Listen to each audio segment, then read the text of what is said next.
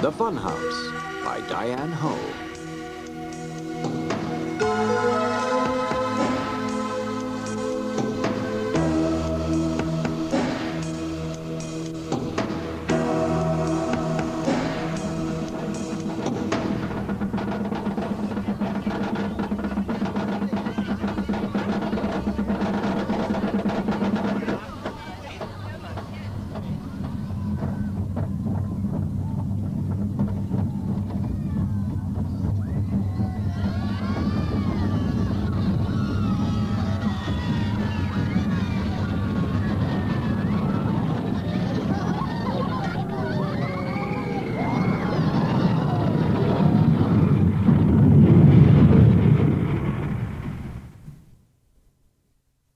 Landers would always remember exactly where she was and what she was doing when the Devil's Elbow roller coaster went flying off its track, shooting straight out into the air and hanging there for a few seconds before plummeting to the ground. The crash killed Dade Lewis, destroyed Sherry Buchanan's face, and separated Joey Furman forever from his left leg. A dozen other roller coaster riders and 10 passers-by were injured.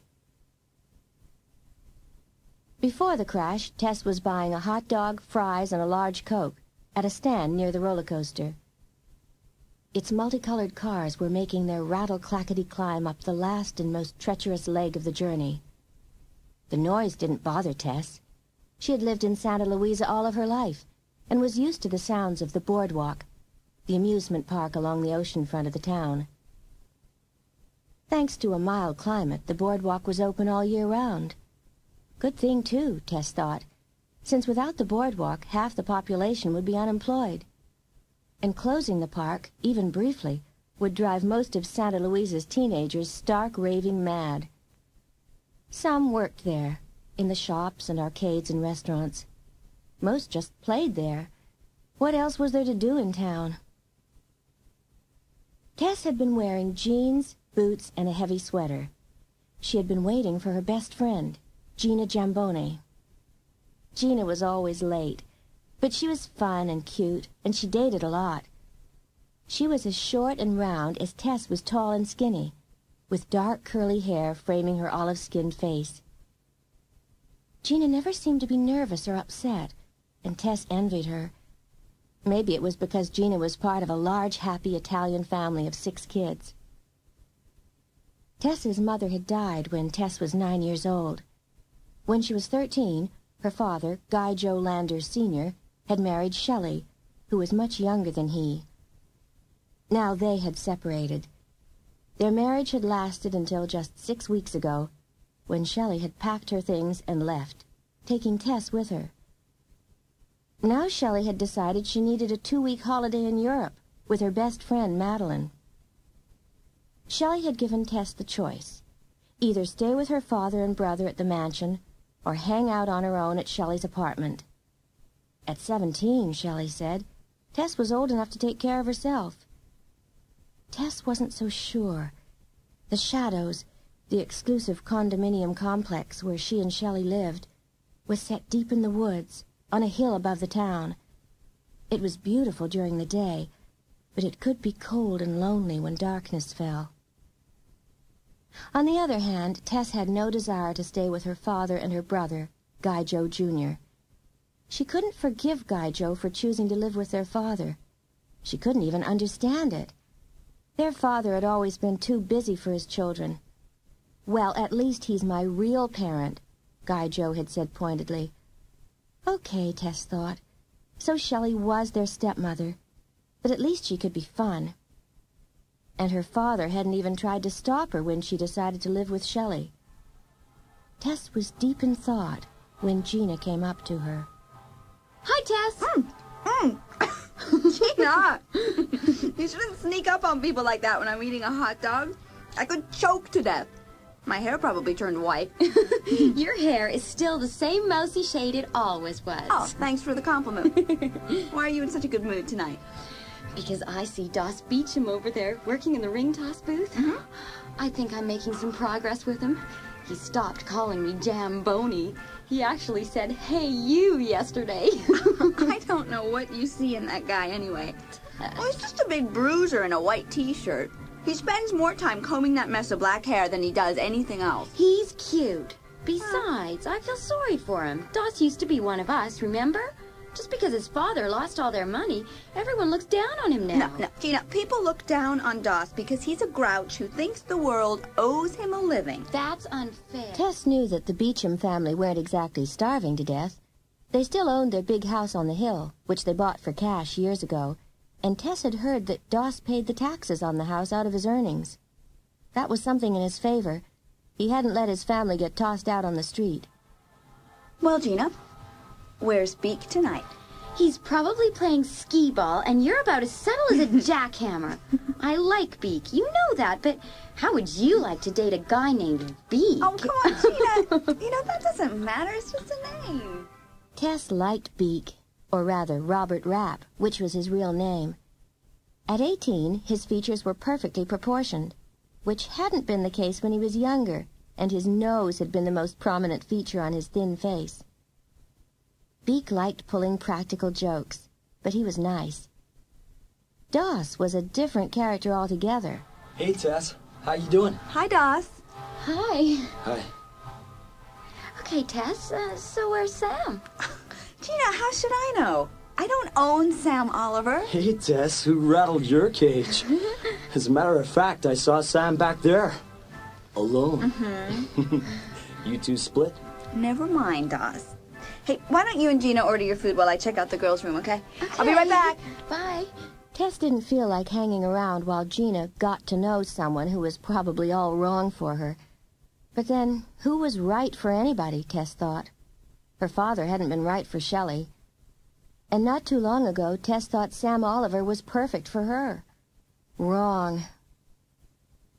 Tess pushed open the creaky old metal door to the restroom opposite the Devil's Elbow. She heard the rattle-clatter of the roller coaster as it headed up to the top of its highest climb.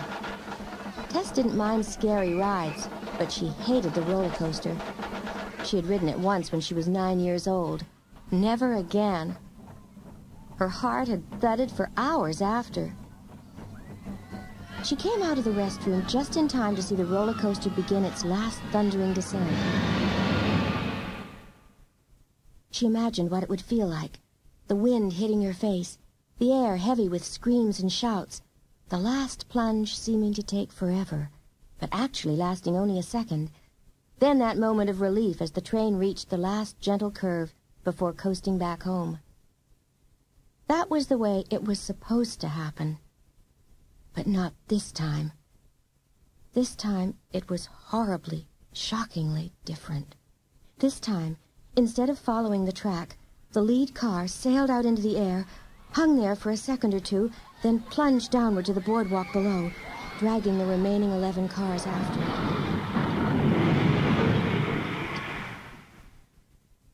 Tess stood huddled against the wall. She couldn't believe what had happened in front of her. Then something caught her eye. A figure in black slipped out from underneath the tracks. Black slacks, black turtleneck sweater, black ski mask, a moving shadow blending into the darkness. Tess saw the figure as just a blur, but something struck her as strange. Instead of rushing to the boardwalk to help, the figure was moving away from the scene. Was it going for help, Tess wondered? But why not use the phones nearby? And what was it doing under the Devil's Elbow in the first place? They asked for it. They did. They had it coming, all of them. They get no sympathy.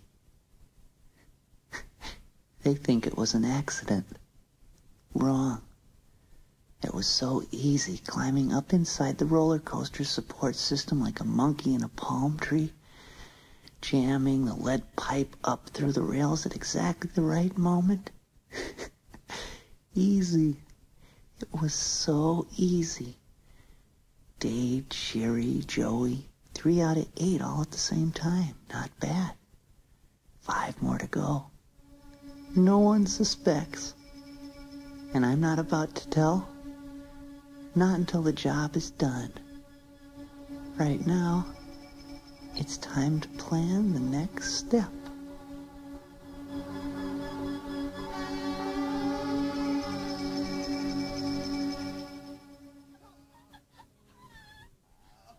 Over here.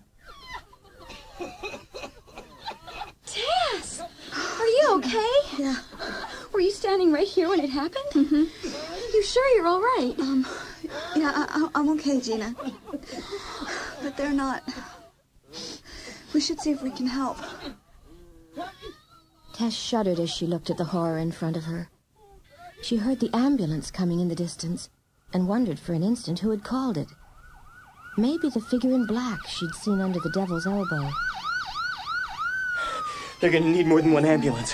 What happened, Tess? I was just driving by and... I don't know, Sam. The roller coaster just sailed off into the air.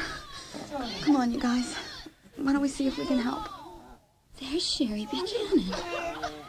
She's hurt real bad. Oh, no. Dave Lewis is dead. He's dead. What?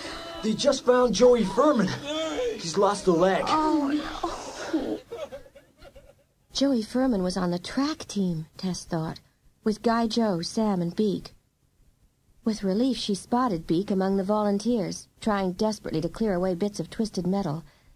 At least he hadn't been on the devil's elbow. It was his favorite ride. Tess leaned against Sam, all her breath suddenly gone. Here, take my Walkman, Tess. I'm going with Das to help. Well, I'll come too, Sam. No, you stay here with Gina. Try to keep the crowds back and stay out of the way. Tess hated taking orders from Sam, but she had to accept that he was probably right.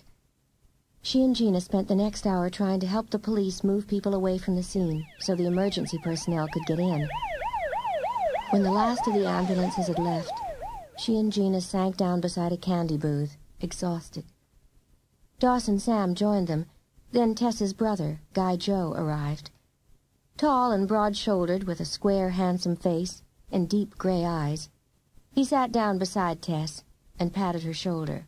Well, sis, at least you weren't on it. Oh, hi, Guy Joe. Thanks for worrying about me, but I'm fine. Yeah. As soon as I saw the TV news bulletin, I thought of you. I know this is your favorite hangout. Well, I'm okay. A tall, big-boned, pretty girl with thick blonde hair down to her shoulders ran up to them. Trudy Slaughter was dressed in beige silk slacks over a red leotard. She moved with quick, light steps across the boardwalk and crouched beside Gina. She was careful, Tess noticed, not to let her silk pants get crushed. Isn't this just awful? I can't believe it. My daddy's gonna have a stroke. Something like this happening on his beloved boardwalk. Trudy Slaughter's father was chairman of the board of directors that ran the boardwalk. She was Tess and Gina's classmate, and a popular, powerful force at Santa Luisa High School, having been elected at least once to every available office. But Tess didn't vote for Trudy anymore.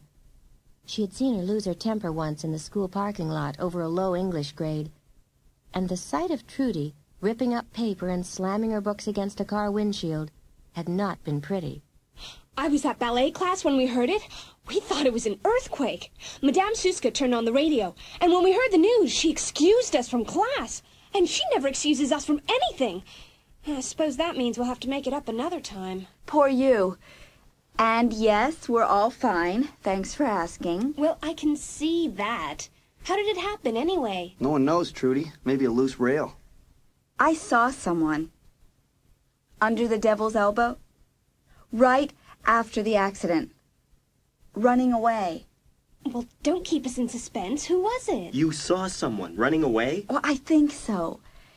It was awfully dark, but there was something. Who did it look like, Tess? Anyone we know? No, not really, Doss. I just thought there was something familiar about the way it moved. Wait, what moved? Oh, Beak. Tess thinks she saw someone running away from the accident. What? Why would they be running away? You mean you think someone did something to the devil's elbow? What, deliberately caused the No, accident? Beak, Maybe you should tell the police what you saw. Relax. Chalmers will look into it. Oh, Chalmers, our distinguished police chief. Come on, Doss, he couldn't find his nose without a mirror.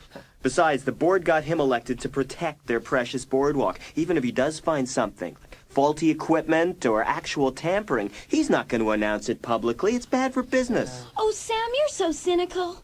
The board and the police wouldn't hide something like that. We'll see.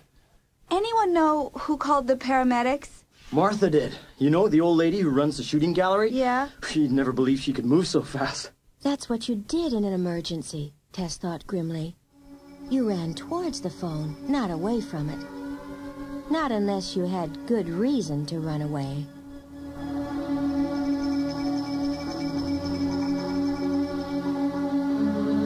I found it in the attic, looking for ski clothes, a journal, a little red book at the bottom of an old trunk. The name on the front in cheap gold letters was Lila O'Hare.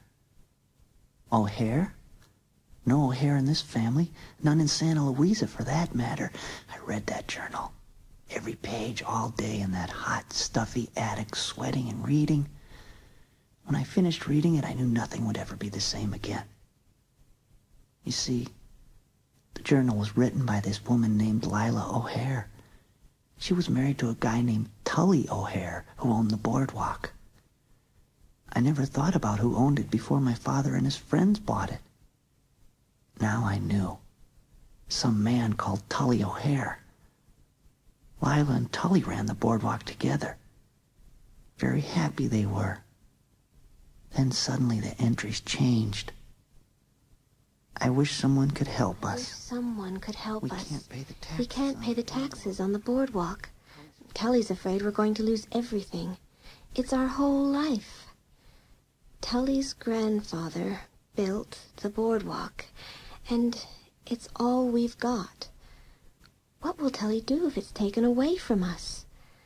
We were so excited about the baby coming. We've waited and hoped for so long. Tully's worried we won't be able to take care of our child. He's going to see Buddy. Maybe he'll give us a loan. Who was Buddy? I didn't know of a banker in town named Buddy. Turns out, I didn't know a lot of things.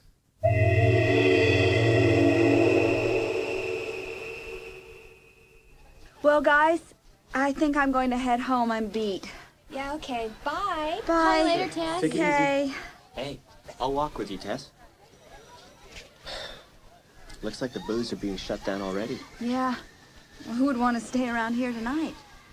So, Shelley take off for Europe yet? Yes, she left around 5 o'clock. That's great. Oh, let's not argue about her again, Sam. She's okay as a stepmother. Who's arguing? I'll drive you home. You can pick up your car tomorrow. I can drive myself, thanks. You are so stubborn. You never give an inch. Tess felt like laughing. She'd been giving in to people all her life. But it seemed that doing what people told her hadn't worked out so well. Just when she'd thought she was finally going to have a happy family like other people, her father had said, "We're divorcing." And that was that. Maybe it was time to make a few decisions for herself. I'm going home. Fine. You do that. Watching him go, Tess was surprised to discover that she was analyzing Sam's walk, comparing it to the movement of the figure in black, who had run away from the boardwalk. If it was Sam I saw under the Devil's Elbow, he would have told me when I mentioned seeing someone running there. Then who was it? And why did they run away? Well, maybe I'm jumping to conclusions as usual. I suppose the person in black could easily have joined the volunteers at the accident without me knowing it. Tess tried to put the tragedy out of her mind as she drove up the hill towards home. She loved this drive in the daytime. The woods on either side of the road seemed peaceful and romantic. But not tonight. Not with those horrible screams echoing in her ears. At the top of the hill, she took a sharp right turn into a long tree-lined driveway leading to the Shadows, the exclusive condominium complex she and Shelley now called home. Their unit was right at the back, overlooking a lush green valley, a beautiful view in the daytime, but isolated and lonely at night. And this would be Tess's first night alone in the house. Tess parked the car in the carport and hurried across the patio through the small metal gate to the back door. Coming into the kitchen, she flicked on the light. The house seemed very empty. No Shelley fixing a drink, no loud jazz music blasting through the rooms, only the wide, gaping blackness of the big picture windows over the sink. There were no curtains. Shelley didn't believe in them. She said she liked to bring the outdoors in where it belongs. Tess usually found that funny, but not tonight. Now the bare black windows made her feel very exposed.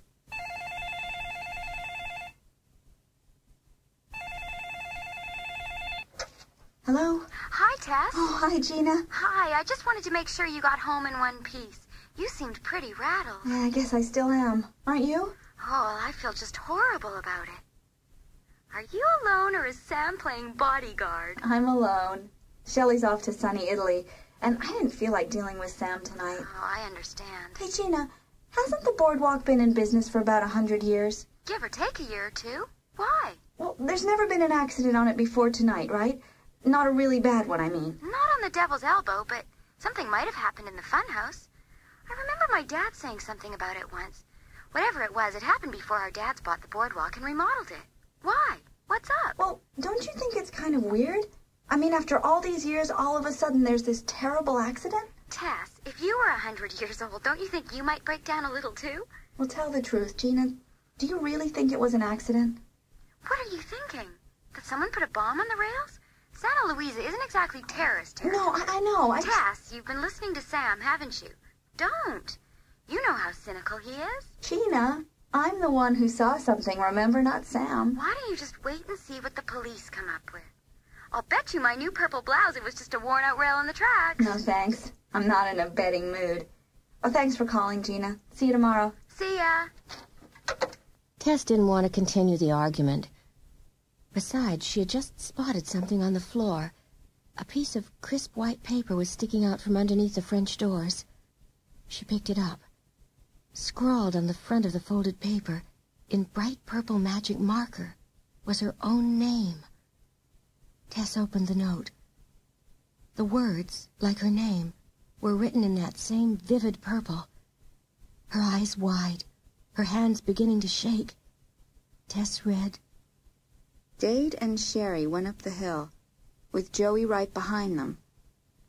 Now, Dade is dead, and Sherry's ill, and Joey's leg can't find him. If Dade was 1 and Sherry 2 and Joey number 3, who will be next? Could it be you? Why don't we wait and see? What?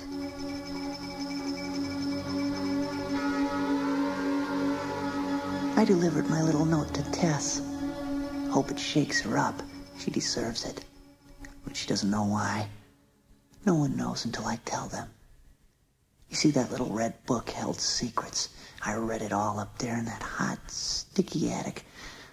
I learned that after Tully O'Hare went to get a loan at the bank from his friend, Buddy, Lila, his wife, wrote... I can't believe it. Buddy turned him down. He and Tully have been friends since grade school, and he won't throw him a rope when he's drowning. What are we going to do now? So who was this guy? Bad Buddy, the banker? The journal was dated a long time ago. Maybe he changed his name or left the bank. And then I read the next entry. We found out why Buddy turned us down. He and his friends want the boardwalk as an investment.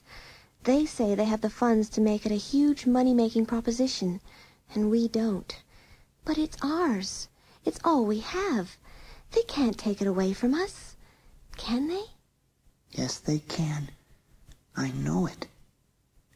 I've seen my father making deals all these years. He had the money and the power, and he always won. I was right again. This was the very next entry. It's gone. The boardwalk's gone. Buddy and his friends took it. Tully is devastated. So am I. What will happen to us now? How will we take care of our baby when it comes? The next few pages were blank. The blood in Tess's veins turned cold as she read and reread the note. What does this mean? Who will be next? Next as in next after Dade and Sherry and Joey? As in, look what happened to them? Tess slid down onto the floor, staring at the paper in her hand. Was it some kind of a joke? But she didn't know anyone with such a bizarre sense of humor. Tess stood up, keeping her eyes away from the blackness of the windows. She suddenly realized that the person who had written the poem could be watching her right now. I shouldn't stay here tonight. I could go to my dad's. I'd be safe there, but miserable. He'd start right in again with all that stuff about Shelley, or I could call Sam. He'd come and stay with me. Oh, yeah, sure. I'm so tense I'd probably fall right into his arms. That's all I need. Tess picked up the phone and dialed her father's number, letting it ring 8 or 9 times. No answer. Why wasn't Guy Joe home, she thought. Maybe Trudy had talked him into giving her a ride home. Trudy didn't have a curfew, and her parents were always out socializing, so who knew when Guy Joe would call it a night? If I have to spend the night alone, I'd rather spend it here, in my own house. Anyway, the stupid note was probably just a rotten joke. Tess began locking all the windows and doors. Then she pushed the heavy oak table in front of the French doors. She made her way through the condo, flipping on light switches as she went.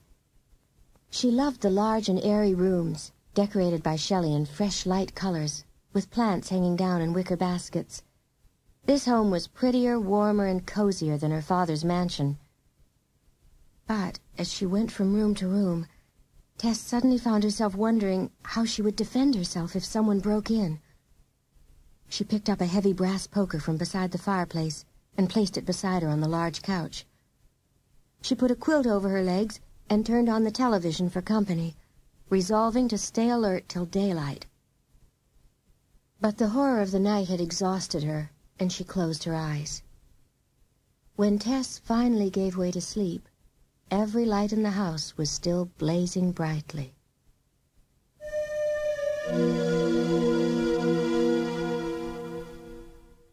Tess woke early with sunlight streaming through the living room window. When the events of the night before flooded into her mind, she decided to drive straight down to the police station. Chief Chalmers isn't here on Sundays. His day of rest. Not today, though. Right now, he's seeing to that mess over there at the boardwalk. Oh, I need some help. Will you read this? What is this? You got a problem, little lady? You missing a boyfriend? I'm not little, and my problem isn't a boy, it's that note. Someone slid it under my door last night. Well, could you look at it, please? This doesn't make sense. Looks like a kid's handwriting to me. Written in crayon, right? Magic marker. And it wasn't written by a kid. Don't you recognize those names? Yeah, sure. They're the kids that were hurt last night. Terrible accident. Yeah, but doesn't that note sound like it wasn't an accident? Isn't it a warning that there might be other accidents? Could be, I guess. Could be a joke. Someone trying to scare you. You have a fight with your boyfriend lately? My boyfriend would never write a crazy note like this. Look, miss, Chief Chalmers has his hands full right now, but as soon as he comes in, I'll give him this. If there's anything connecting this note with the crash, he'll probably call you, okay? Well, could I have my note back, please? I'd better keep it, miss. We'll follow up on this, I promise you.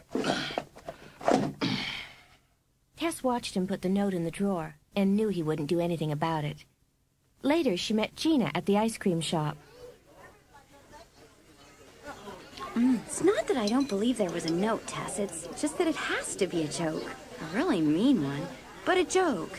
I hate to see you get all upset over it. Gina, doesn't it sound to you like it means the crash was no accident? Oh, let's wait and see what the police say, okay? Come on, relax. Finish your chunky monkey ice cream. By the way, I asked my dad about any other accidents at the boardwalk. He hates talking about stuff like that. But he did say that some guy committed suicide in the Funhouse a long time ago. He hung himself. Oh, yuck. No kidding. No wonder I was never crazy about that place. Who was it? Daddy wouldn't say. I wonder why we never heard about it before. Happened before we were born. Oh. I guess it's not the kind of thing people like to talk about. No, I guess not. Hey, don't get uptight about the note. Let's wait and see what Chief Chalmers comes up with. Just don't be surprised if it turns out I'm right. And I am going to say I told you so. Sure you will. Look, why not stay at my house tonight? No school tomorrow, did you know? It's closed out of respect for Dade. Tess gratefully accepted Gina's offer to stay overnight. She knew Gina's house was packed to the roof with kids and toys and pets, so it would be safe and relaxing. That evening at the Jambonis, nobody even mentioned the Devil's Elbow. But lying in her bed that night, Tess couldn't get to sleep. Those vivid purple words in magic marker kept dancing in front of her eyes. Who will be next? It could be you. It could be you. It could be you. It could be you. It could be you. I saw her. She went to the police with my poem. They laughed at her, I bet. Have to hand it to her, though. She stayed right there in the condo. With all the lights on. Then last night she slept at the Jambonis. Okay by me, there's plenty of time. After all, Lila O'Hare's journal was there a long time before I read it. Lila left those blank pages in her diary after she and Tully lost the boardwalk. But then she began writing again. My Tully is gone. People are saying that what he did was cowardly, but Tully was no coward. He did it for me and the baby. He didn't know, that poor, sweet man, that the insurance company wouldn't pay off in a suicide case. How am I going to take care of our baby when it comes? The man was dead? I bet those guys who took the boardwalk from him didn't even feel guilty. My dad wouldn't. He'd say, look, the guy couldn't hack it. Is it my fault? Well, yes, actually. It could have been. If my father had been in on that deal. I hoped he hadn't, but look, the journal was in this trunk, in this attic, in this house. I read on. Buddy came to see me. He said I shouldn't worry. He'd take care of everything. Said they all felt guilty about buying the boardwalk. They never thought it would drive him to suicide. They didn't buy it. They stole it. But I have to let Buddy help me. I have no choice. I couldn't read anymore right then. I had these tiny little hammers tattooing the inside of my skull. As Tess was leaving the Jambonis' house the next day, Gina gave her a present. Come on, Trilby, come on. Come on, here, Trilby, come on, come on. Here you go. Here, Tess. Oh. Take Trilby for company. She's our most affectionate cat. She loves to be petted. You can keep her until Shelley gets back. Oh, thanks, Gina. She's beautiful. Hello. I love cats. Is she trained as an attack cat? Oh, sure. Tess put Trilby on her lap. She purred all the way home. When she got there, Tess went to her room and changed into her jeans and a yellow sweatshirt. Suddenly, the phone rang. Hello? Hi again, Tess. Listen, you probably won't be crazy about this idea, but my dad asked me this morning if I could get a bunch of kids together to go to the boardwalk. Just to show people that it's safe, you know. Beak and Sam are coming, and I think Guy Joe. Trudy might come and Candace, too. Oh, Gina, I don't want to go down there. Why can't we do something else? Come on, Tess. My dad hardly ever asks me for anything. Can't you come with me? Tess wanted to help. Gina's father had always been very kind to her, but she didn't want to go near the boardwalk. She knew that criminals often returned to the scene of their crime. Still, she couldn't say that to Gina. Okay, I'll come. Oh, great. Listen, we'll just hang around in the funhouse, okay? No rides, not when you're so uptight. Could you pick me up? Yeah, sure. The funhouse has no windows, so, well, I won't be able to see the Devil's Elbow. Maybe it won't be so grim. If it was, it'd have to be called the Grim House, and nobody would go, and we'd all be poor. Tess hung up. Then she remembered she hadn't asked Gina if her father had heard from Chalmers about the investigation. She didn't want to ask her own father. He'd only make fun of her fears if she told him about the note. She'd rather talk to her friends about it. But when they all met and she asked them, nobody in the group knew anything about the investigation, except that the roller coaster was roped off with signs saying closed for repairs, and hardly anyone was about on the boardwalk. They all headed for the funhouse, with Gina, cheerful as always in her red shorts and flowered shirt, leading the way. Tess knew that Gina was trying to keep everyone's mind off the crash, but it didn't help. The screams of the victims still echoed in Tess's head. She kept looking over her shoulder. She had the strange feeling that someone was watching her.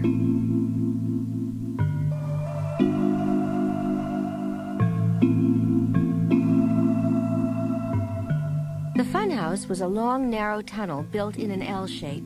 The foot of the L was built out over the beach and was supported by wooden stilts. The dark wooden structure contained several small balconies which separated one chamber from another. When people reached the balconies, they could relax and take in the scenery before going on to the next challenge. Tess survived the tossing and tilting of the first tunnel, then stopped on one of these balconies to let her stomach settle down. Gina, Trudy, and Candace went on to the third chamber, a nylon-padded tunnel with a floor of heavy metal chain links. On the balcony, Tess breathed in the cool, salty air of the sea. But she felt uneasy. She couldn't stop thinking of the man who had committed suicide in the Funhouse long ago. Tess was lost in thought when Guy Joe came up beside her. Are you sick, Tess? Mm-mm. I'm just catching my breath. Oh. You go ahead with the others. Hey, Beak's still back there clowning around as usual. He got hung up on the tilting tunnel. Sam's gone back to give him a hand. Guy Joe? Do you think the crash was an accident? Now tell the truth. Oh, who knows? Anything's possible, right? The question is, why would someone do something so awful? Yeah. Just then, Sam and Beak caught up with them, and they all headed back inside. Tess always found that the hardest part of the Funhouse for her was the chamber with no solid floor. All it had was a cluster of whirling metal saucers. There was nothing to grasp onto for balance except folds of black nylon on the walls. Tess had discovered that the only way she could make it across this chamber was by lowering herself to a sitting position and sliding from saucer to saucer on her backside. It took longer, and it seriously dented her dignity, but it worked. Tess had started to do this when she realized that she was tired of feeling like a fool, tired of trying to keep her balance on moving boards, chains, and circles. She just wanted to go home. She decided then not to use the steps down from the Funhouse, but to get out the quickest way possible, by sliding down the steep metal chute that led directly to the beach. She landed at the bottom, her legs sprawled in the sand. Trudy, Candace, and Gina were already there, watching the surf pounding on the shore. Beak, Sam, and Guy Joe followed Tess down the chute. Listen, guys, I'm going to split. Oh, not already, Tess. Yeah, oh, Gina, my head is cracking right down the middle. I need to sleep. Oh, hey, wait, my keys are gone. I put my key case in my back pocket so I wouldn't have to lug my purse around with me. Sure? Oh, no, it must have fallen out in the Funhouse. Oh, Gina, my stomach can't handle that place again. I'll go. It's your red leather key case, right? Uh-huh. The one with your initials on it? You'll never find it in there, Gina. Get maintenance to look for it. Why doesn't Tess go herself? They're her keys. We'll all go. Don't be silly, Sam. I'll go and I'll be right back. I know the place like the back of my hand. Hey, where's Gina going? To find Tess's car keys. Why does she have to look for them? Well, oh, for heaven's sakes, Doss, I'll go, okay? I'll go. Tess hated to go into the Funhouse again, but after all, they were her keys, and she couldn't let Gina search for them alone. She entered the rolling wooden walkway and clutched at the padded walls. Gina? Gina? I'm in here, Tess, but I can't find... Gina? Gina, where are you? Stumbling along the wooden walkways, Tess came to the chamber with the floor of metal saucers. They were separated by small spaces, through which you could see the hard sand of the beach far below. The tiny spaces provided no danger, unless any of the large round circles was missing. And right now, one was. Tess couldn't believe it. There was a large gap in the flooring. She edged over and looked down. Below her, on the sand, she could see a small green plastic pail left by a careless child. Beside it, her left leg sticking out at a sickening angle, her face twisted in agony, was Gina. Lying very still. Why did Gina get in the way like that? Tess should have gotten her own keys. It was a cinch slipping them out of her pocket in the dark. My plan would have worked. Damn Tess's weak stomach. I took out that disc for her.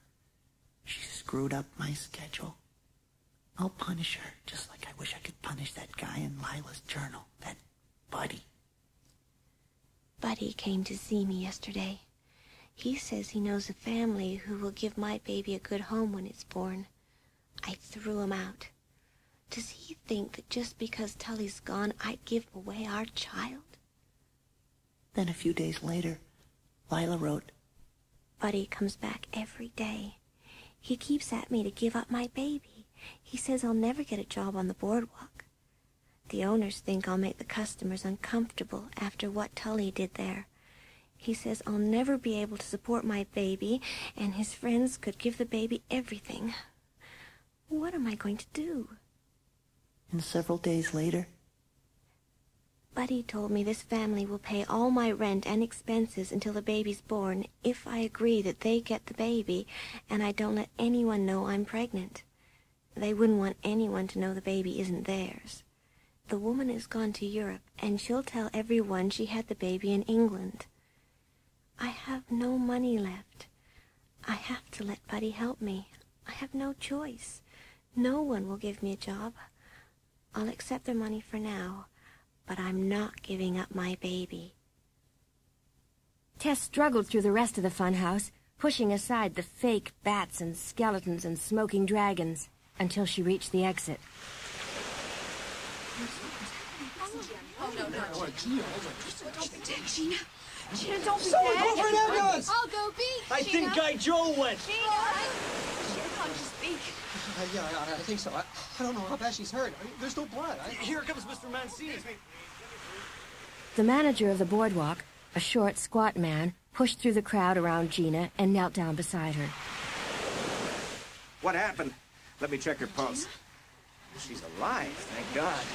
Did she hit her head? How long has she been lying here? Her leg looks real bad. It's broken, Mr. Mancini. Fractured, probably. Doesn't look like a clean break. You an expert? I'm Sam Oliver. My father's a doctor. I can't understand how this happened.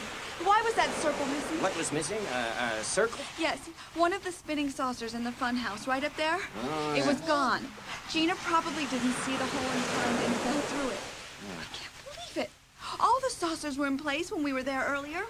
The manager, Mr. Mancini, would have asked Tess more questions, but the ambulance arrived, and the paramedics took over.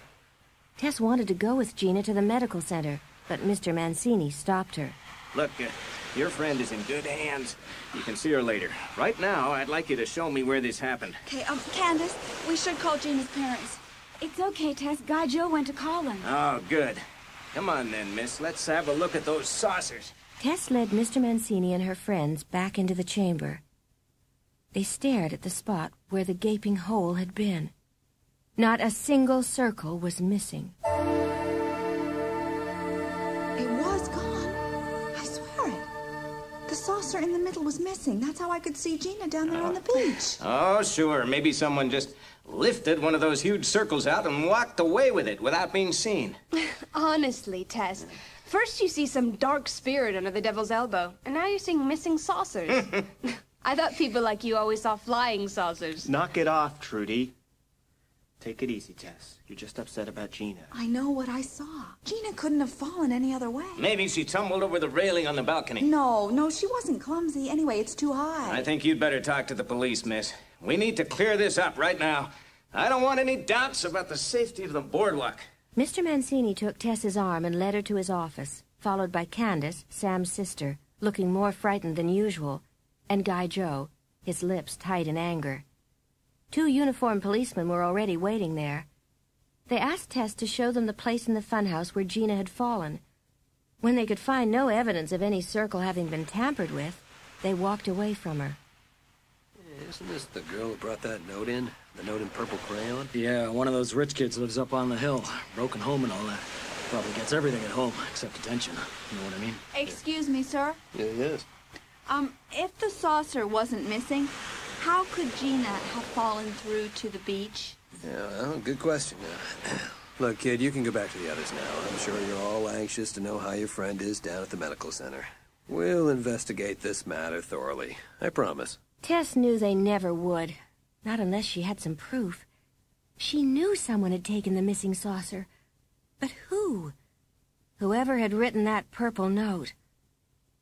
What frightened Tess most was that everyone who had been hurt so far, with the exception of innocent bystanders, had been her age and in her group of friends. Dade, Sherry, Joey, and now Gina. And then she realized something even more frightening. Whoever had slipped the note under her door knew that she wasn't living at her father's anymore, but was in the condominium with Shelley.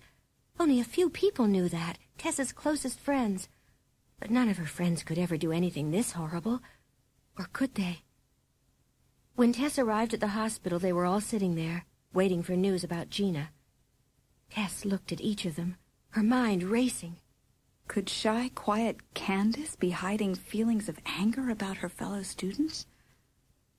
Or Beak, that lover of practical jokes? Surely even he couldn't find the crash of the Devil's Elbow funny, could he? And what about Trudy? I remember that violent temper tantrum she had in the school parking lot. Trudy, sitting there in her expensive pink jumpsuit, filing her nails and ogling Guy Joe. Could she have wanted one of her friends to suffer? What about Doth?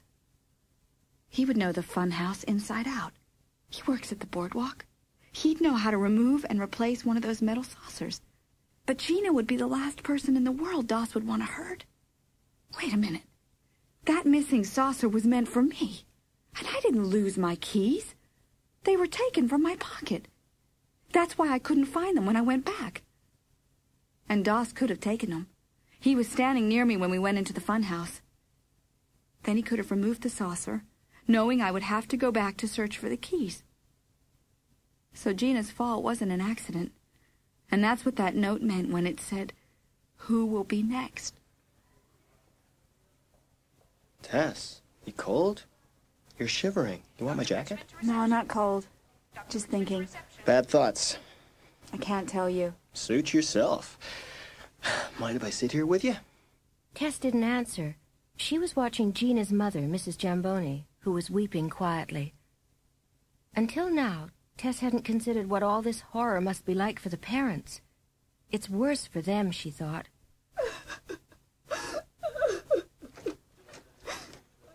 Mr. and Mrs. Jamboni? Yes? I'm Dr. Oliver, Sam's father. Your daughter has a fractured leg and a mild concussion. We're going to keep her here for a while. No visitors for a day or two. Except you two, of course. You can go in and see her now. Well, can't we see her? Sorry, not yet. Maybe tomorrow. But Tess stayed on at the hospital after the others had left, hoping Dr. Oliver would change his mind. She felt guilty. In a way, this was all her fault. The key case was hers. The injury should have been hers, too. Tess waited there until she was about to collapse with tiredness, but the doctor still wouldn't let her see Gina. Sadly, she hurried to her car and headed home. At the Shadows, Tess parked her car, locked it, and was about to run for the house when something caught her eye. An object was hanging from the top of the light fixture beside the kitchen door. The object seemed to be white, grayish white. It looked soft and furry. Peering into the shadows, Tess moved closer. A sudden breeze sent the object swaying back and forth. Glassy blue eyes turned and stared at her coldly. No! Trilby! Trilby! Poor Tess. Did pretty Kitty give her a fright? She had it coming. Poor Trilby. Hey! Tess! What's the matter? Tess! What's happening? What's the matter? Tess, it's me. What on earth's wrong? Look! What the heck? It's not real. It's stuffed. What?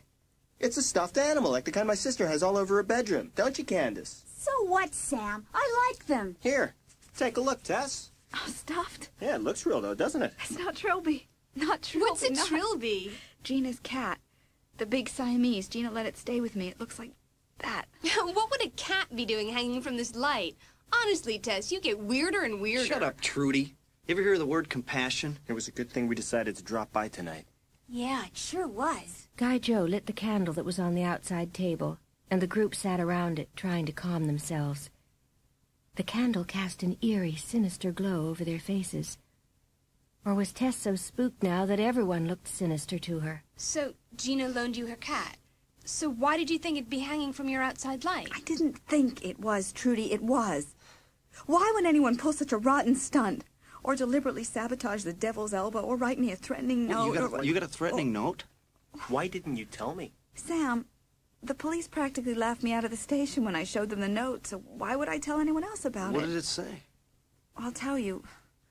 When I got home... In the flickering candlelight, Tess repeated the note, word for word. She knew it by heart. Who will be next? Could it be you? Why don't we wait and see? Oh, Tess, that's awful. You must have been so scared. I would have been. Of course you would have been, Candace. You're afraid of your own shadow. Look, this is just a big joke. Doesn't sound like a joke to me. Tess, I think you should move back to the house with Dad and me. Or at least until good old Shelley comes back. How about it? Yeah, good idea, Tess. Even if it was a joke, you shouldn't be alone after the shock you've had. The idea was tempting to Tess. It'd be so easy to let other people take care of her. But no, she'd always done that. And her father, who hadn't even called her since she moved in with Shelley, wouldn't take care of her. He'd take charge of her. Thanks, Guy Joe. But I'll go back to the condo. I need to think. And I can do that better in my own house. I'll stay with you, Tess, if you want me to. Thank you, Candace. That would be nice. Oh, great, Tess. Now I have to worry about you and my sister. Well, we'll be fine. I'll lock all the doors and windows, and I'll put my attack cat where she can be seen. Now, you guys go home. Sam, if you're so worried you can sleep in a chair out here on the porch, I'll bring you a blanket. No way. I am not freezing my buns off just because you're too stubborn to go back to your dad's. Find some other knight in shining armor. Well, chivalry is dead. Tess, you had your chance. If anything happens to you, it's your own fault. Was that a threat, Tess thought, as the group drove off? Trudy could have written a poem, and tied the animal to the light, and lifted off a saucer in the funhouse. She was strong enough. But why would she do it? Tess was glad that she had Candace with her. There was no way she could suspect Candace. Tess took her inside the house and turned on all the lights. She showed Candace where everything was, gave her her own bed, and took up a watchful position on the couch in the living room, with a poker near her hand, and Trilby soon purring contentedly on the Afghan blanket beside her.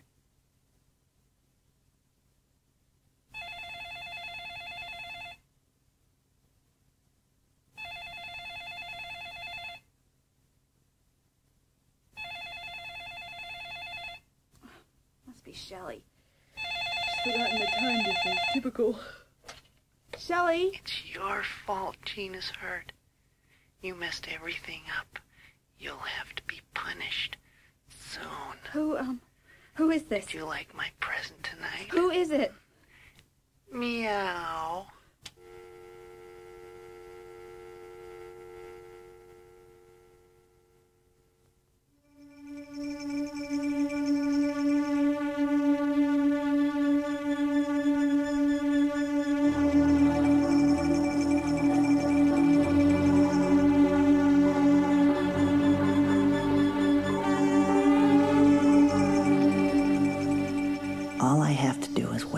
That's what Lila O'Hare did all those months.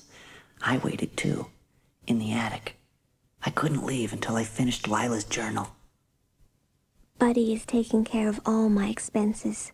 He won't tell me who the people are who want my baby, but I think I know. If I'm right, they could give my baby everything that money could buy. Maybe my baby should have the best life possible. I can't provide it. Buddy says a good mother would care more for her child's happiness than she does for her own. Maybe he's right. Lila waited for someone to come to her rescue. No one did. She seemed to get more tired and hopeless. Buddy kept badgering her. But who was this Buddy? Was he still alive, living here in Santa Luisa? And what was Lila's journal doing in my house? Next day, the rainy season had begun, and the atmosphere inside Santa Luisa High School was equally grim. A sudden, painful acquaintance with multiple tragedies had affected every student and teacher. At lunch in the cafeteria, everyone was talking about the disaster. Doesn't anyone think 2 accidents in less than a week is a little suspicious? Hasn't anyone heard from Police Chief Chalmers? Yeah, I heard it was a loose rail. Yeah, my dad told me that Chalmers said the rail would be fixed, and an accident like this wouldn't happen again for at least another 100 years. A loose rail? Are we supposed to buy that? Oh, Tess, there's no dire plot, no sinister doing. It's just coincidence. Look, I don't want to talk about this gloomy stuff anymore. And I'm having my birthday party Saturday night on the beach the way I planned. You're having a party now? Yes, Tess, I'm funny that way. I like to celebrate my birthday on the day I was born. You are just asking for trouble, Trudy. Haven't you noticed people have been getting hurt over there? Is that a threat, Tess? After all, you were in the funhouse when Gina fell. Cut it out, Trudy. That is ridiculous. Shame on you, Trudy. Tess would never hurt anyone. Excuse me, please. Ignore her, Tess. She's just being mean. I'm sorry, Candace. I'm leaving. I'm not hanging around listening to that. Okay, bye. That Trudy, she has no right suspecting me. She has no right at all. Wait a minute, Tess. Stop feeling sorry for yourself. At least I'm walking on my own 2 feet, which is more than I can say for poor Gina. Tess drove slowly through the heavy rain to the medical center, past the boardwalk, which was almost deserted. Usually it was busier in bad weather because the arcades were covered. Maybe people were afraid to go there now, Tess said to herself. Maybe the actual target was the boardwalk itself. Could someone want to ruin its business? Dade, Joey, Sherry, and Gina. All of them have parents who are on the board of directors that run the boardwalk. And so is my father. Now that Doss's father has had to resign, there are 7 people on the board. 4 of them have had children hurt. Are the others soon to follow? But who would want to cause so much tragedy? A former employee, maybe, seeking revenge for being fired? My father might know, if I could bring myself to talk to him. Tess hurried into the medical center. She was desperate to talk to Gina. Gina could tell her who else knew that Tess had taken Trilby home with her, because whoever hung the stuffed animal on the light fixture had to have known, and they'd probably done the other horrible things too. This time Dr. Oliver allowed Tess to see Gina. Her head was bandaged, her cheeks were pale and gray, and her leg was held up in a pulley. Tess made sure Gina was feeling better, then leaned in closer to the bedside. Gina? Have you figured out how someone might have removed that saucer? Saucer? What saucer? The one that was missing in the funhouse. The one you fell through. Oh, Tess, didn't the doctor tell you? I don't remember a single thing about yesterday. It's all a big blank to me. Does it matter? You look awfully worried. What's going on? I guess that means you don't remember if you told anyone I was taking Trilby home with me, right? I didn't even remember you had her. How is she? Oh, she's fine. She's great company. She shifted the talk to a safer topic, and then the whole group arrived. Guy Joe first, with Beak and Sam, and then Trudy and Candace. All soaked to the skin. Tess thought Gina's face fell when she saw that Doss wasn't there. Guys, I hate to tell you, if Nurse Nasty finds you all here, you'll be sorry. There's only supposed to be 2 visitors at a time. Oh, well, Sam I'm doesn't sorry. count. I'm really glad you came, though. It's good to see you. It's nice to see you. Well, I can stay. The group joked about the nurse and chatted with Gina. Tess watched them. She couldn't believe any one of them could even pretend to hang a cat. But what about the absent Doss? He might have a motive. His father had been fired from the board of directors because of his drinking, and he'd been ruined by it. Tess's eyes shifted to charming, funny Beak, the prankster, who had once come to history class on stilts. Surely he couldn't have done those things. Then Doss finally arrived, followed by a very tall nurse. Hi, Gina. Hi, Doss. Uh-oh, that's her. Florence Frightingale. All right, everyone. Only 2 visitors at a time, please. Sorry, guys. Hey, Tess, could you and Doss stay? We were just leaving. Yeah. Anyway. Now, the rest of you you guys. just run along. Yes, ma'am. Yeah, right. You take care of yourself. You too. Okay? Bye, thanks. Tess saw Beak kiss Gina goodbye on the cheek, and then flash an angry, jealous look at Doss. For a moment, Tess saw such resentment in Beak's face, she wondered if she'd made a mistake dismissing him as just a joker. Tess, you are going to Trudy's party, aren't you? Doss says he won't go without you. Well, something like that. Oh, no, I'm not going near the boardwalk. Listen, Trudy can be a pain, I know, but it is her birthday. Without us, she won't have any celebration. Yeah. I can't go, but you two can. Come on, for me. Oh, that's not fair. Oh, can't you ask me to do something easier, like giving every pet in your house a bath? Sam's going. Like I said, ask me to do something easier. Oh, okay, I'll go. And promise me you'll try to have a good time. Oh, no, absolutely not. See you tomorrow, Gina. See ya. As Tess left the room, Doss was smiling at Gina. Tess hoped that Doss wasn't involved in the awfulness of the past few days, because it was clear as crystal that Gina was falling for him. Tess walked back to her car in the pouring rain. Soaked through by the time she reached it, she was searching for her extra car keys when she noticed her left front tire was flat as a deflated balloon. She groaned and looked at the rear tire. Completely flat, too. A feeling of dread was rising in her throat. Tess quickly ran around the car. All 4 tires had been deliberately slashed.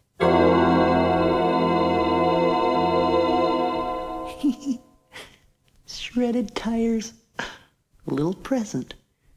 I think she knows I've been following her. She keeps looking around. But I don't feel sorry for Tess or any of them. Why should I? Lila made a decision to give up her baby. I knew that would happen. I don't know what else to do. I'm so tired. And Buddy's right. I can't provide what a baby needs. He keeps telling me how much these people want a baby of their own. Doesn't that mean they'll love and care for my baby? I hope so. Anyway, it's too late now. I've signed the papers. I pray I've done the right thing. I know somehow that she didn't. Tess sagged against her car, staring at the shredded tires. Every single one of Gina's visitors knows my car. That means that one of my own friends could be after me. And I have no idea why. The police would never believe that any child of one of the board of directors was responsible for all of this. Anyway, I better get going. I don't want to be standing here stranded when Doss comes out of the hospital any minute now. Tess hurried onto the road leading up the hill towards home, alone in the wind and the rain and the darkness. Where was the tire slasher now, she thought, glancing around her. She decided she'd be safer away from the open road, where she was like a walking target. Better to take a shortcut through the woods. Low-hanging branches jumped out at her, snagging her hair, scratching her face. Several times she sunk up to her ankles in the mud and icy puddles. When she heard a noise, a soft padding sound behind her, she told herself it was a raccoon or a possum. But when the sound came again, she knew she was not alone. She stopped and listened. It was footsteps, an exact echo of her own slogging steps through the mud. Desperately, she tried to run, but her skirt, sweater, and jacket were soaking wet, weighing her down like a suit of lead.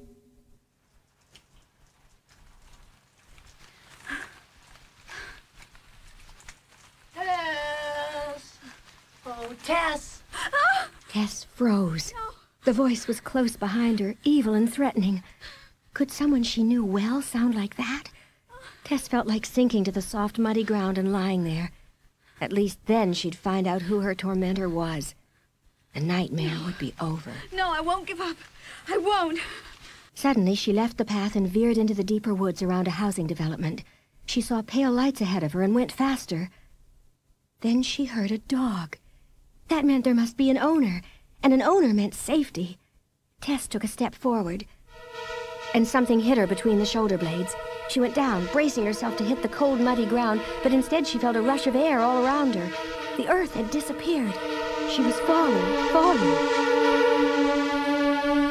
I could have finished her off easy, but it's too soon.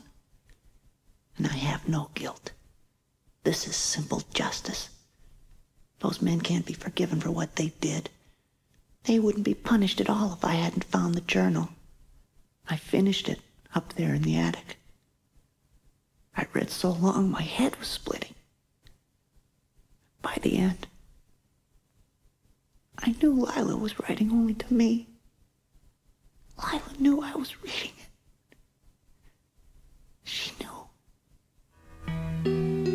was born yesterday, right here in the trailer with the help of Buddy's doctor.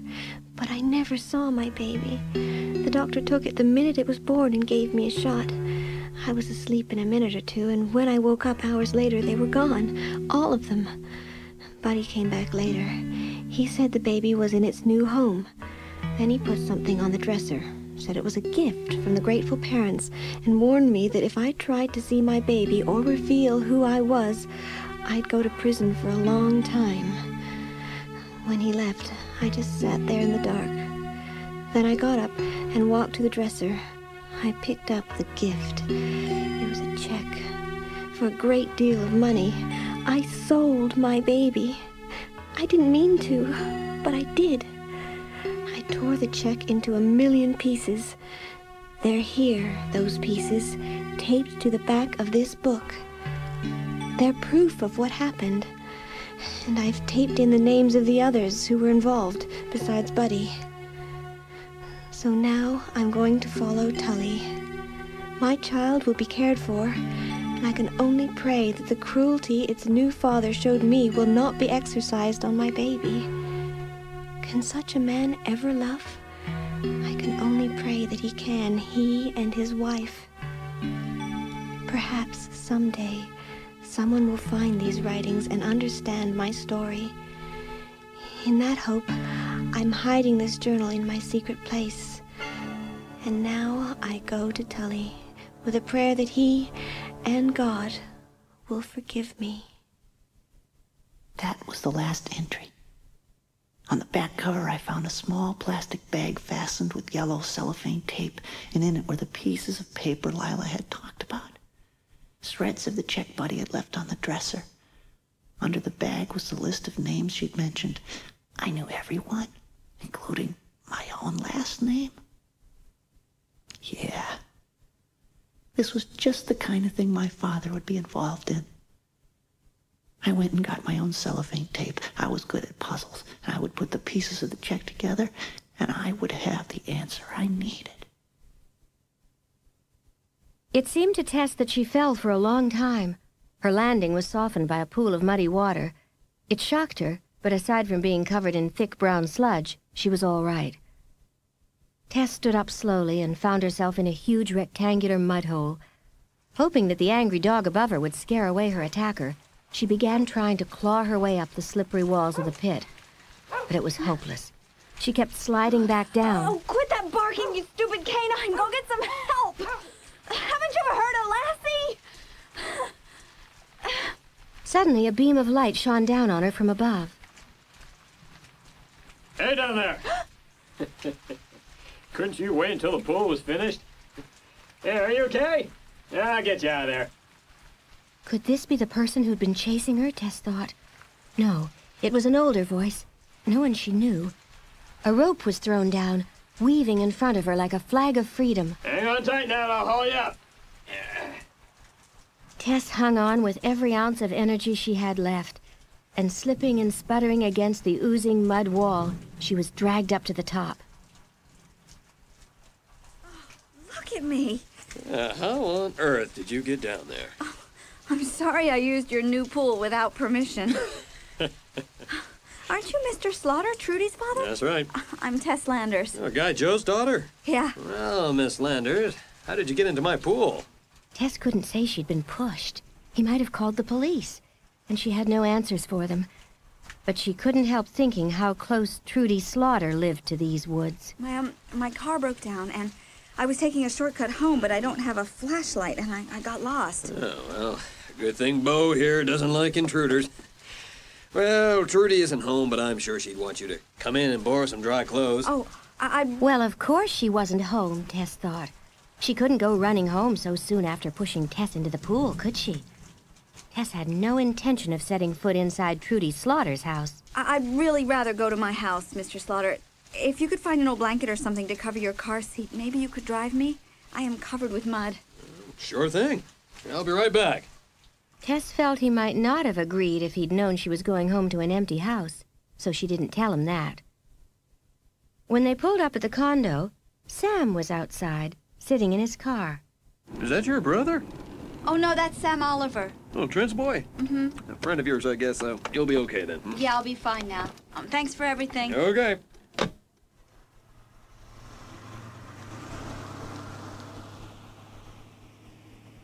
Tess! Hey, what happened to you? You look like you just had a mud bath. You don't look much better. And it was true. He was almost as wet and muddy as she was. Could Sam have been running around in the woods? Tess asked herself.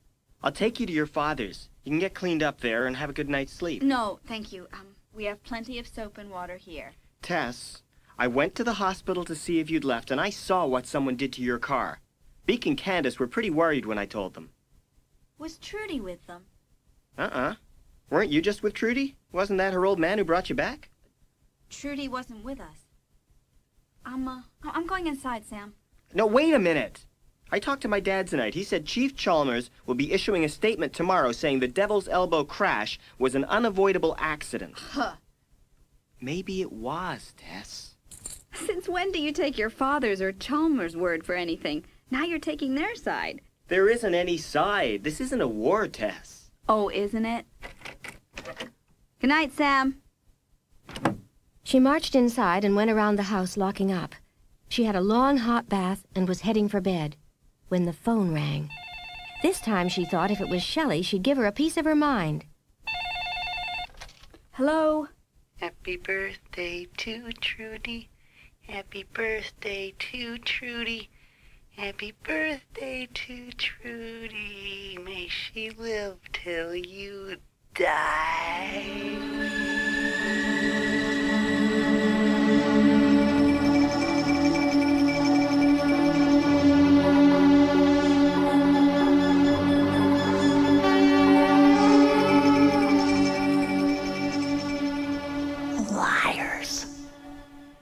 They're going to announce that the Devil's Elbow crash was caused by a loose rail. They know it wasn't.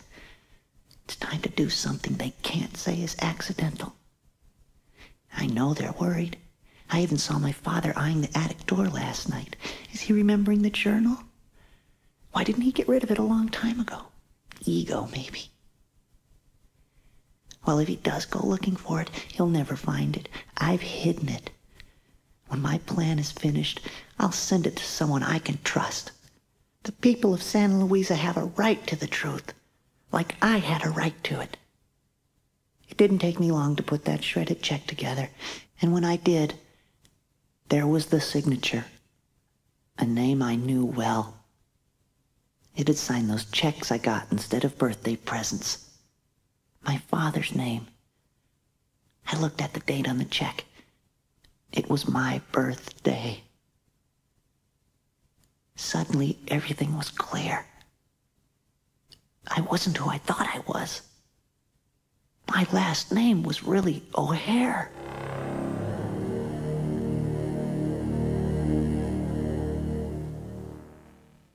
On Friday, a bulletin on Santa Luisa radio announced that the Devil's Elbow crash had been the result of a loose rail. In the hospital, Gina told Tess that she must have fallen over a railing in the funhouse by accident. "It's over and done with, Tess," she said. "Can't you relax?" But Tess couldn't. This wasn't the end of it. She was sure of that. On Saturday night, she went to Trudy's party. Everyone there had parents on the board. Tess hoped if she kept her eyes and ears open, she might come up with some answers. Darkness had fallen when Tess arrived on the beach below the boardwalk. The rain had stopped, and Sam and Guy Joe had already built a small, cozy fire. Trudy sat in a lawn chair, dressed in a far too elegant yellow jumpsuit, like a queen waiting to greet her subjects. Candace was busy removing food from a wicker hamper. Doss arrived, then Beak, holding a bouquet of balloons. It was yesterday, I'm sure it was. It wasn't. Hey there, birthday lady. Where are the edibles? Here, Beak, take this temptation out of my sight. Oh. Chocolate brownies play havoc with my waistline. Yeah, watch him play with mine. Beak took 2 brownies, stuffed them in his mouth, donned a pink crepe paper party hat, and began dancing on the sand to the music from the cassette player. Beak, you look like a psychotic chicken.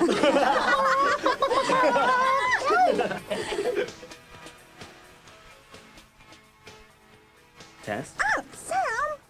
Oh, for Pete's sake, relax. What's the matter with you? Nothing.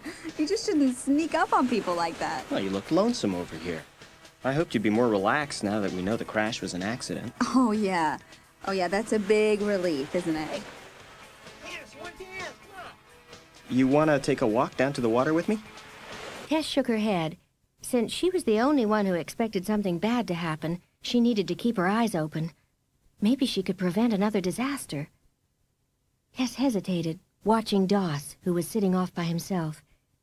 If it was Doss who caused the crash, this would be the perfect time for him to strike again.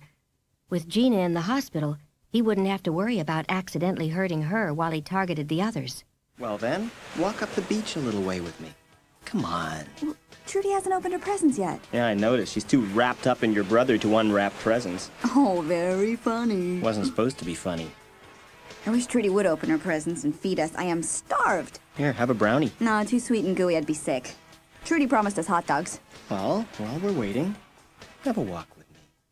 Tess glanced over at the group cavorting on the sand. Guy Joe was held captive by Trudy, and Doss was delving into the brownie box. They looked safe enough, Tess thought. Okay, Sam, let's walk. But just for a few minutes, we can't go far. They plodded silently across the sand. The night wind tugged gently at Tess's hair, and she walked with her head down. She didn't notice until too late that they were approaching the Devil's Elbow. Oh, I don't want to be here, Sam.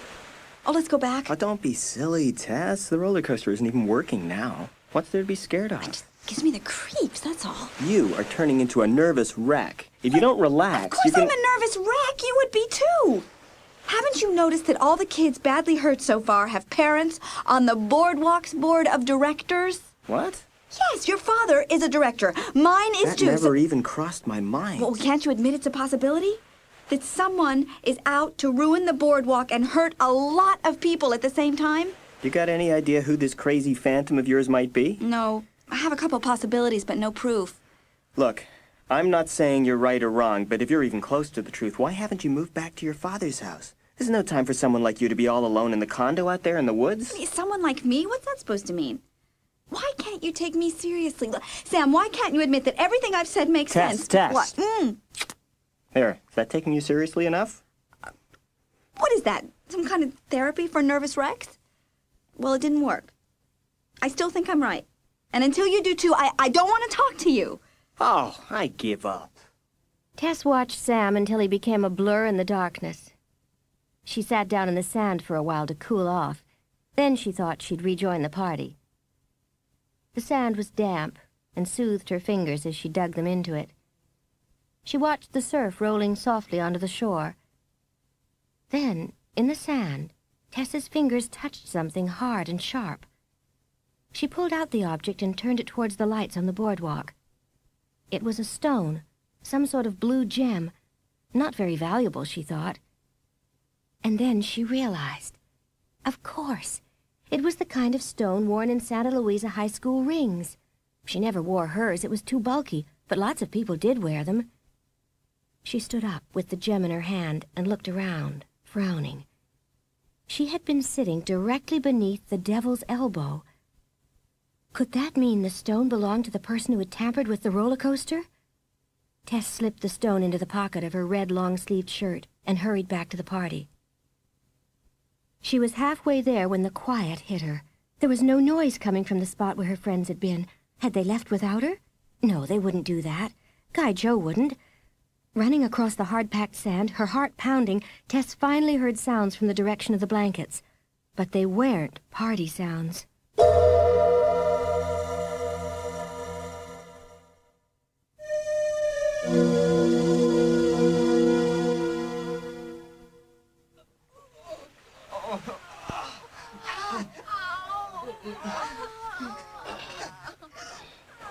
Sam?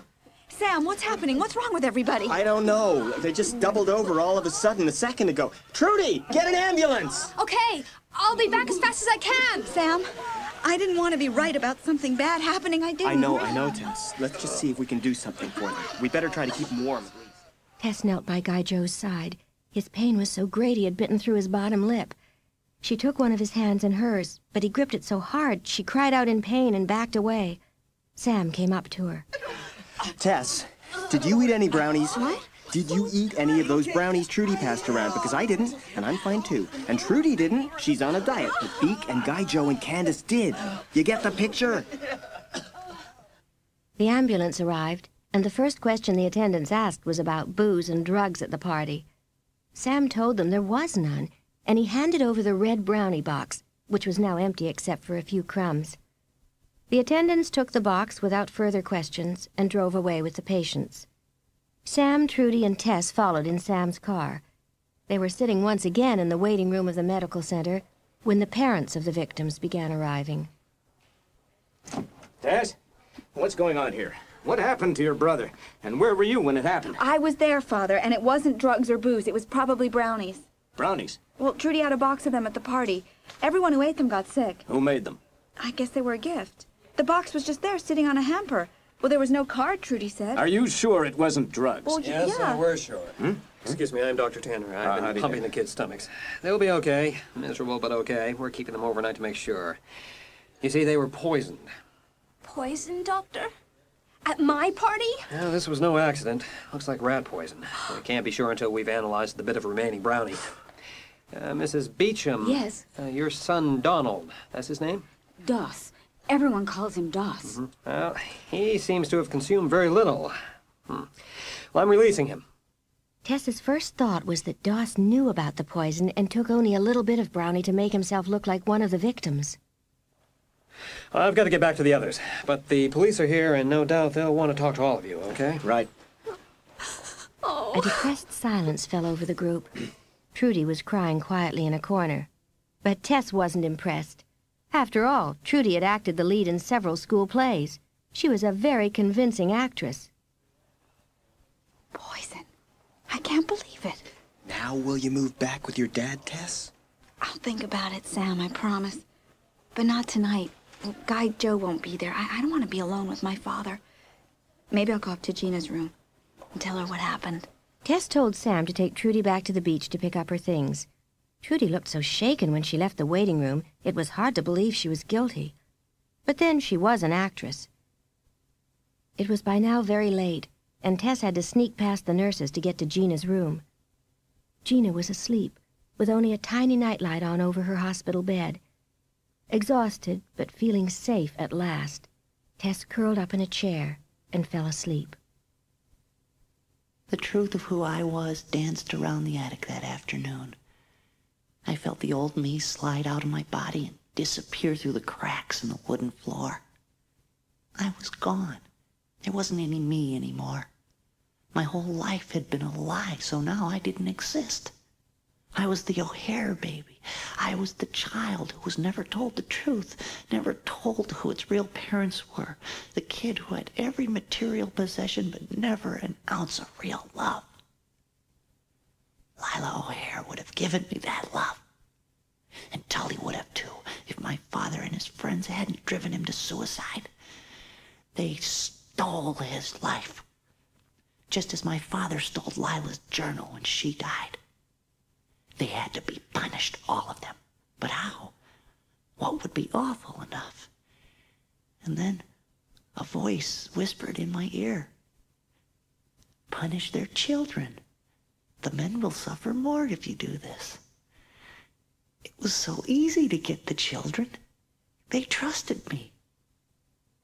It's weird knowing you're not real, feeling like I'm walking around without a body, as if I'm a spirit already. I will be soon. I'll join my parents. Why not? I have no life here. But before I go, I have to teach Tess a lesson. But I have to hurry. Chalmers could trace the poison to my house. The hardware store keeps records of all the poison sales. What makes me really angry is that I never found out who Buddy was. I can't ask the people who would know. My so-called father and his friends. It'd be too suspicious. No. The only thing left is to punish Tess. I'm going to take her with me when I go.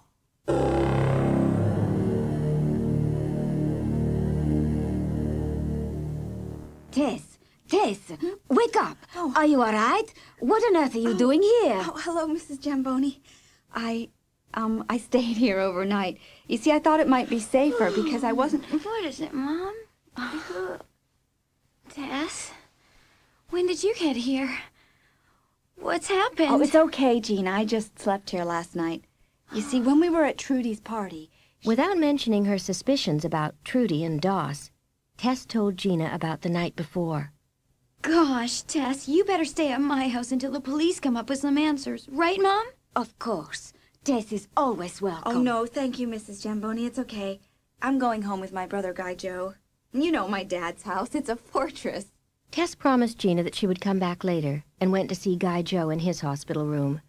She arranged to go home with Guy Joe and their father later that morning. Their drive home was a solemn one. Guy Joe and his father hardly spoke. The darkening sky promised more rain, and their big house looked gloomy and forbidding when they drove up. But at least, Tess thought, she wouldn't be alone there. Mr. Landers left them at the front door and went off to work. Tess and Guy Joe went straight to their rooms. Tess showered and crawled into bed and was asleep within minutes. She slept the whole day, waking only when Maria the housekeeper called her for dinner at 6:30.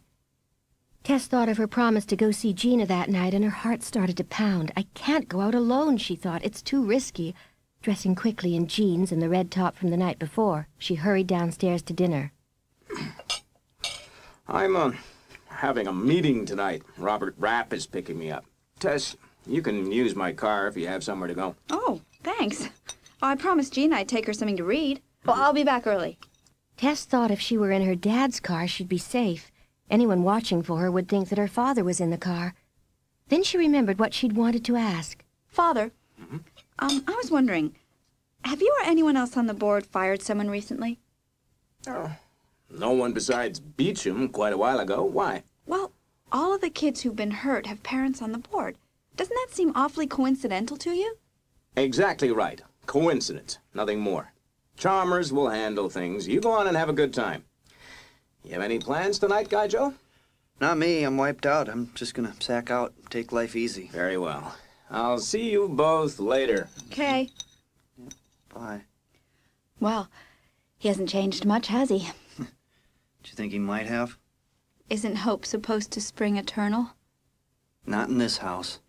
Tess went upstairs to look for her old yearbooks.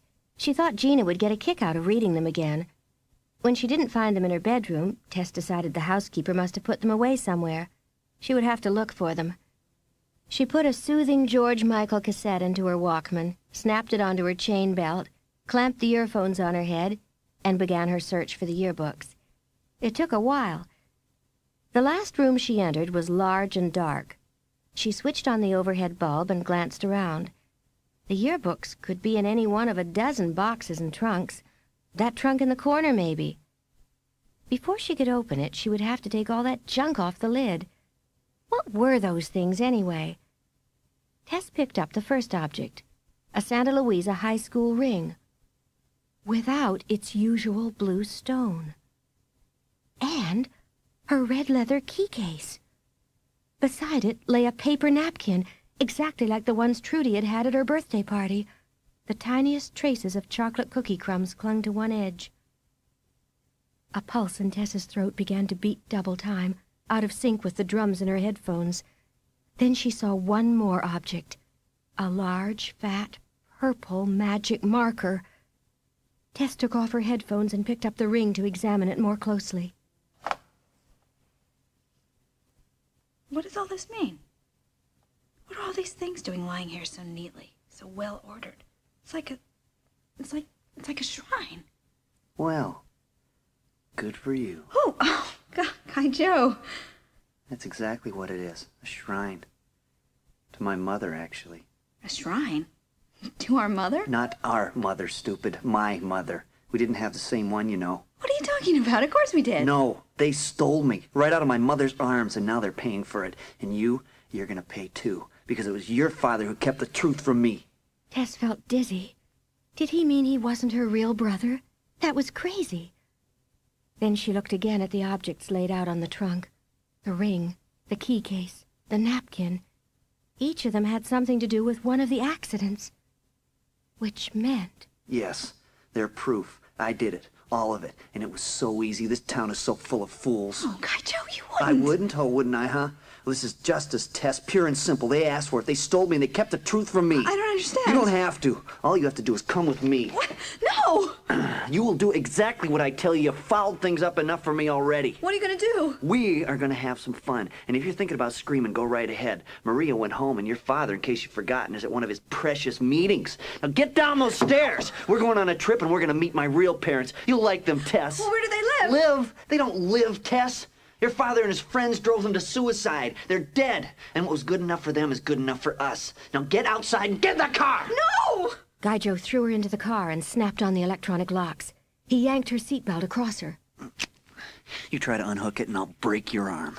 Tess knew he meant it, just as she knew from his eyes that he was telling the truth about his past. Why hadn't he been told a long time ago? To find out when you were 18 years old must have been a terrible shock. Enough, Tess realized, to send her brother over the edge.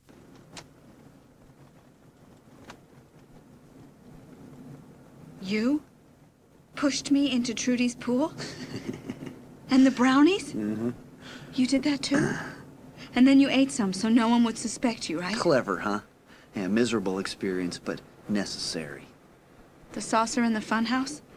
How were you able to lift it up? Those things wear out fast, and then they're easy to lift. I just put it onto the saucer beside it, and you were standing on it, and then I slipped it back when I went to call Gina's parents. Gaijo, I don't know how you found out about your past, but you could be wrong. And anyway, it doesn't matter to me. It matters to me, But I'll you always think of stupid, you... selfish little witch. If you don't understand anything else before you die, understand that. Get out. This side. I'm taking you to your favorite place, the Funhouse. And if you so much as look at anyone else in the way, you're done for. Tess did see someone she knew. Doss was sitting in the shooting gallery, but he hardly noticed her. And why should he, Tess thought, after the way she had treated him? When they reached the Funhouse, Gaijo bought 2 tickets and pushed Tess inside. Go ahead and scream, Tess. No one will even notice in here. Now, take your shoes off. Gaijo, I can't go through this place in my bare feet. Didn't I make myself clear? Do what I say. This Funhouse is the last place your feet will ever touch. No, Gaijo, stop! He dragged her into the nylon-padded tunnel with the rolling wooden floor. Tess tried to clutch at the wall covering, but her hand slipped on the nylon, and she fell. Gaijo watched her struggling, then threw her into the next chamber. Gaijo, please! I don't know exactly where my father died, so I'll just have to pick my own spot. Gaijo, why are you doing this? Because you're his child, and I'm punishing But him. he's not even here, he doesn't know! He will. It's all in the journal I left back there, and he'll know what fun we had before the end. Now up you get! No! Get up! I'm gonna hang us both from those 2 skeletons in the middle chamber. Oh, the hang us? Yeah, my father did it.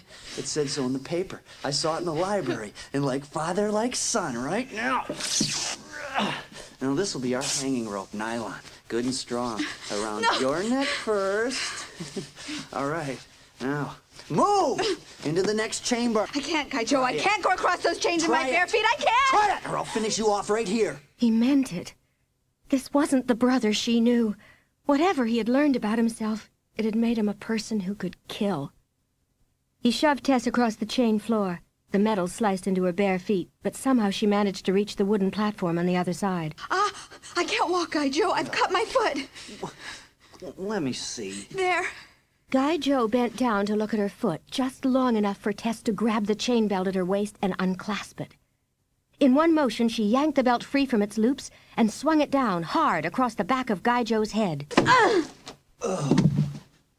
Gaijo fell to his knees, and Tess ran into the next chamber where the metal saucers whirled. She had only a second. She bent down and grabbed at the middle circle. It came up out of the floor easily, just as Gaijo had said. Using what little strength she had left, Tess tossed the circle into the next passageway. Footsteps were coming up behind her. Tess made her way quickly across to the opposite side of the chamber. Then, taking careful aim, she swung her chain belt upwards at the overhead light, and the chamber was plunged into darkness. Tess crouched on the wooden walkway, trembling violently, waiting. Tess! Tess!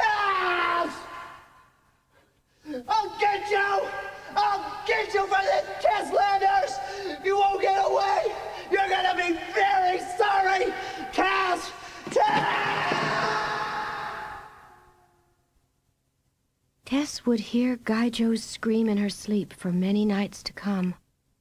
Crouching in the corner of the chamber, she covered her face with her hands. Then she heard a familiar voice. Tess? Tess?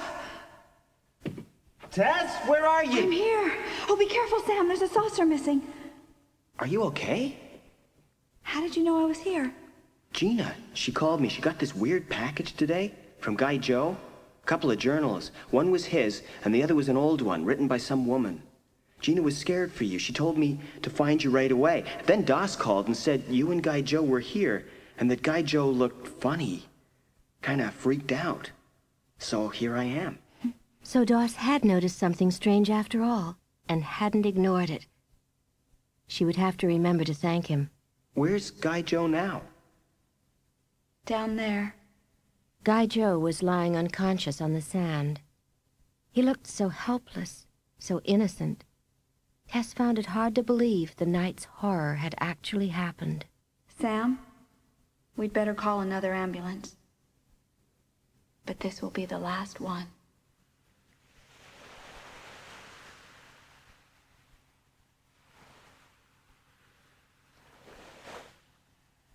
They think I'm unconscious, but I heard every word they said. Dr. Oliver said to my supposed father, "We've had our hands full with these kids, haven't we?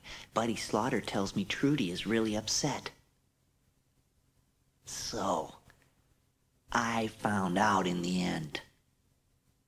The Buddy Lila wrote about was Trudy's father, and I hadn't punished him yet. Okay. No sweat. I'd go wherever they sent me. I'd weave little baskets and I'd talk to shrinks. But I'd get out someday. And when I did, Buddy Slaughter, the man who had stolen everything from me, would be waiting. I could wait too.